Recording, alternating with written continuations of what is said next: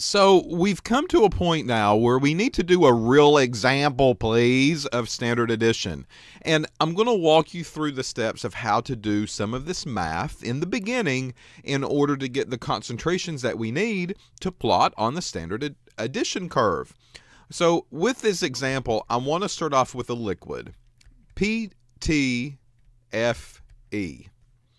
So PTFE, if you maybe go back and remember in the wet laboratory course, we've talked about PTFE because PTFE that was the common material for the stopcocks that were in the bottom of our separatory funnels and in the bottom of our burettes, and it was a very chemical resistant type of plastic that we could be using. Well, the reason I say liquid is because we can order this in solution, and we probably have a bottle of it now in the lab somewhere, and I'm just going to assume that we've ordered a 1000 ppm solution, and we want to measure the levels of PTFE into a water sample that was brought into a lab.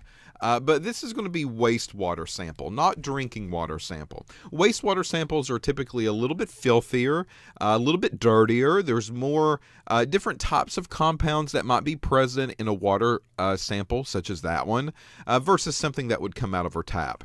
So this wastewater sample, we're going to assume that it's complicated, right? This is going to be maybe waste or a discharge from a company. Who knows what kind of processes are going on with that company? They are discharging that waste, and they're doing various studies or tests on the wastewater that's basically being pumped out of their system and maybe into the Cape Fear River. So who knows? But we want to focus on PTFE. PTFE, the abbreviation stands for a polytetrafluoroethylene. So ethylene in organic chemistry, you will learn to come, will be kind of representative of ethyl, which is a 2-carbon chain. And off of these 2 carbons, we're going to have fluorines, F, F, F, and F. There's 4 of those, right? Because we have tetrafluoro, 4 fluorines. It can't get simpler than that. And poly means many. So that means that this will repeat over and over and over. So I'm going to write an N there. N represents just a number, and it can be a whole chain of those units put together, holding hands, one by one by one by one. All right? So PTFE is what we want to focus on. Now, this is a very common byproduct for the Teflon industry. The PTFE coating is very non-stick. It's very chemical resistant. It works great in cooking pans. It latches into latex. It latches into PVC. It latches into Teflon, and it pretty much is Teflon. So it's not going to decompose. It's not going to break down. This is a molecule that's going to kind of stay behind for quite some time. And let's say that we bring in a wastewater sample to the lab. So I'm going to get the sample, and I'm going to have a lot of the sample, right? That's the kind of the thing that we want to pay attention to here. We got quite a bit, right? It's not just a very small amount. So it's stuff that we can actually work with. Now, what does that large amount mean? Well, is 100 milliliters okay? And the answer is, yeah, that should be enough to do some samples with, to do some standard additions with. Not a problem with 100 mils. What about 50 milliliters? Well, yeah, that would be okay too, right? And what you're limited to is how big of a standard can you make. So, of course, if you only bring me 50 mils a sample, I can't do a series of 5 or 7 standards at 25 mils a piece. It's just not going to work. I'm not going to have enough volume, right? So I'm going to have to scale down my standard prep. I'm going to have to go a little bit smaller. Well, what about 10 milliliters of sample? Can we do standard addition with that? Well, do you have things that are small enough to divide that sample up into its portions and to add sample to each one of those? If you do, and you've got that volumetric glassware, then by all means do it. What if you don't have volumetric glassware though? Well, you can maybe pipette. We can pipette 1 milliliter of sample into different containers or different flasks. different vials with a lid, and we can directly add in an amount of volume to that 1 milliliter. So the answer is, as long as you can handle and divide up the sample the proper way, you're good to go.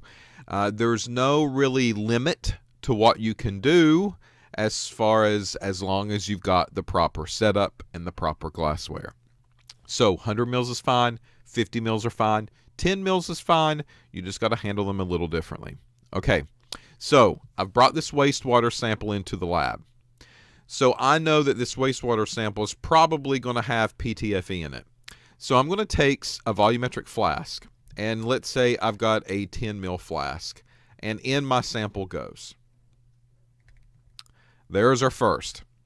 And I'm going to reference this as the blank, right? Because we have not added anything to it. That's just simply my sample. That sample is going to be ran on an instrument.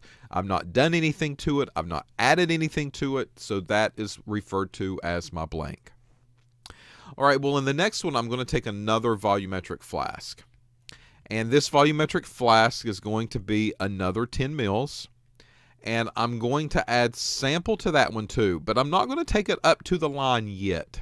All right, so I'm going to add sample to it, and then I'm going to add in a little bit of PTFE. That was my standard addition part right there. And then I'm going to turn around and take this solvent all the way up to the line with my sample. So this is step 1. Step 2 would be add a little bit of standard. And step 3 would be fill it on up. Take it to the neck of the line, or the line of the neck of the flask, right? So what did I do here in order to do this process? Well, let's say that I took 1 milliliter of a 500 part per billion PTFE sample, and I added it to that flask. There we go. That was my standard addition. All right, well, I would do it again, because remember, we got to make a set. I'll take another 10 mil flask. In that flask goes more of my sample. Not all the way to the top, though. And then I'm going to add in a little bit more PTFE. More than what I did before. And then I'll fill it on up to the line of the volumetric flask. How much did I add here? Well, let's say we did 2 milliliters of a 500 ppb solution of PTFE. And then finally, I'll take a 4th flask, okay? And the 4th flask, I would put even more of my sample down into it. And in that 4th flask, I would add even more PTFE for that one, because we're making a series of standards, right? That's what the whole definition of a standard set is. And let's say with this one, I'm going to add 3 mils of 500 part per billion PTFE. And then from that point, I'm going to then take it on up to the line with sample. So just like we've mentioned before, the key concept here is number 1, you add standard addition, more standard as you go up in the flask. But number 2, your sample is the solvent here. Okay? That's really what we've described all the way up to this point. I've taken some flask, I've taken some sample, I've taken one thing that I want to look at in a complicated mix, and I have added that one thing to the sample. Little bits and little bits and little bit more at a time. That's how I've made my sample set. Now, we need to take this information and we need to know how to plot it. How do I get my concentrations? Well, you do it just like before. There's no difference, okay? So keep in mind the volumes here. 1 mil of a 500 to a 10. 2 mils of a 500 to a 10. 3 mils of 500 to a 10. And then in the first one, we didn't add anything at all, right? Okay, so I'm going to clear that off. And up here at the top, that's what I'm going to scribble down. So in the blank, I added 0 mils of PTFE. In my first flask, I added 1 mil of a 500 ppb. In the second flask, I did 2 mils of a 500 ppb. And then in the third flask, I did 3 mils of a 500 ppb. And all of these were in 10 mil volumetric flask. So if I asked you to calculate the concentration now in each one of these, this is something that you should be very comfortable doing. And the reason is because this is just like any other dilution standard prep. There's no difference here, right? So what I mean by that is if we had to calculate the concentration, well, the first one, which is just the sample, I didn't add anything to it at all. So because of that, I have to give it a concentration of 0. That is what we refer to as our blank. I didn't add anything to it. And because of that, I have to say that I did not add concentration to it. So that's going to be 0. That's my blank. That's the origin. All right, now in spot number 1, again, normal sample prep. CV equals CV. I've taken a 1 milliliter of a 500 part per billion, and I want to know what is the concentration because I've diluted it to 10 milliliters now instead. That's all that I've got to do. That's just like a normal standard prep. No difference here, right? So 1 times 500, of course, is 500 equals 10 times x. I divide by 10, and I get 50. 50 part per billion for the first one. So the concentration of this first flask, I have to list it as the concentration that I have added. So that concentration is going to be 50 part per billion. Well, I do the same thing for number 2, right? For number 2, I have taken 2 milliliters of a 500 part per billion, and I want to know what's the concentration because I diluted that up to the line at the 10 milliliter mark. I diluted it with sample, but that doesn't matter. I've diluted it up to the line to the 10 mil mark. All right, so 2 times 500 is going to be 1,000, and that's equal to 10 times x. I divide by 10, and then x is going to be 100.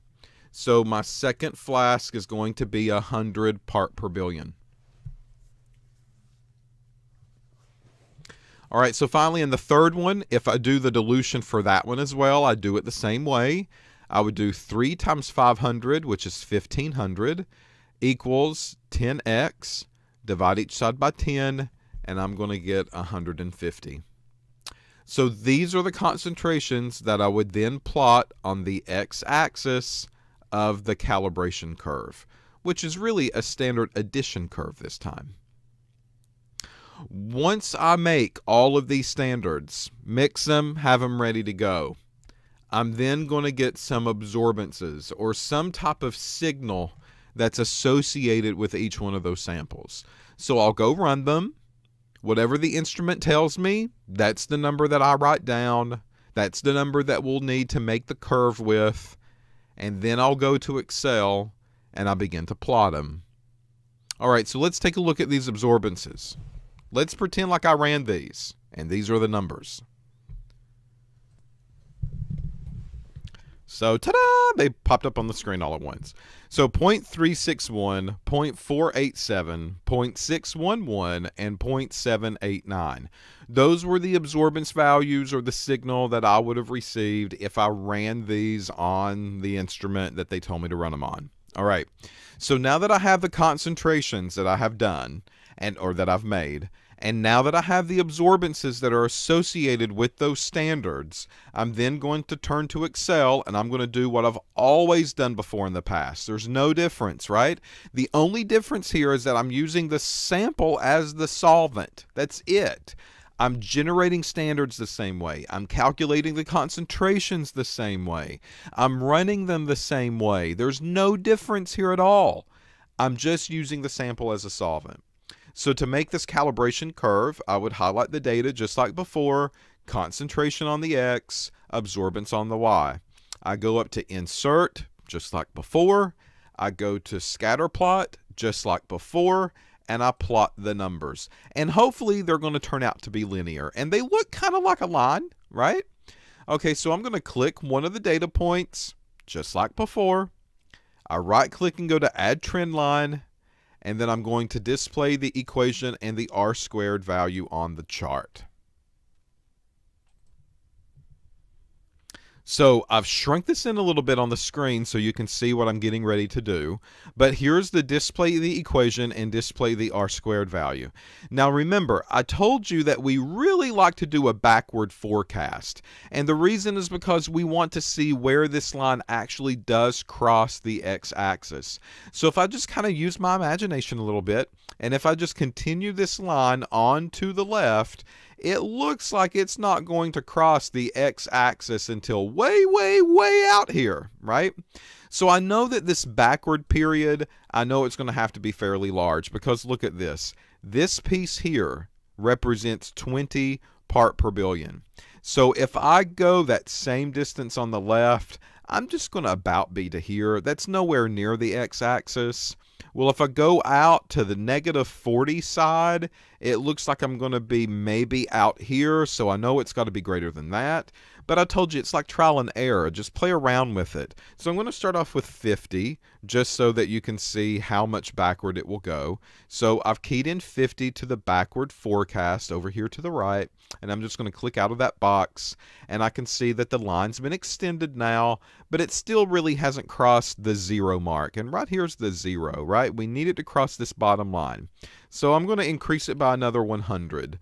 So we'll go to 100, and we still haven't crossed it. So now I'll go to 150, and now we've crossed the 0 mark.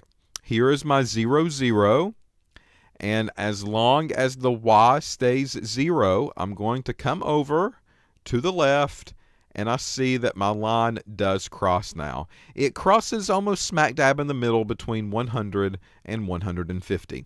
Now we're going to get ready to get that actual number, but graphically this is very good for me, so I can visually see what the data is supposed to be telling us. All right, so there's the standard addition graph. I've just done it. Now the last part of this is to figure out what that concentration actually is, right? We ran a sample, and that sample had a signal. Now we've got to figure out how much was in there to begin with in order to get that signal in the first place. And we said that the backward forecast will give us an idea of that. Wherever that crosses the x-axis, that's the concentration that was in my sample that was given to the lab. So here is Y0, right? Y goes positive, it goes up. Y goes negative, it goes down. Y0 is right there on the origin. So that means I need to solve this equation for where Y equals 0. And I'm going to get a negative number for X. But that's okay, because we said we're just going to pretend like those negatives don't even exist. And as long as they don't, as long as we can just delete that negative, we're good to go. So I need to solve this equation for Y equals 0. So back on my note screen, I'm going to come in and I'm going to say, okay, here's my equation from the graph. 0 is equal to 0.0028x plus 0.3508. I'm going to bring in my calculator, and I'm going to solve for x. So in order to do that, I'm going to have my 0 over here. I'm going to have to subtract 0.3508 from the equation.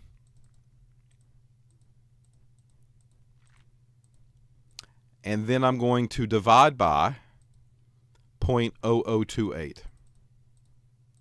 And my answer is going to come out to be negative 125.28, somewhere in there.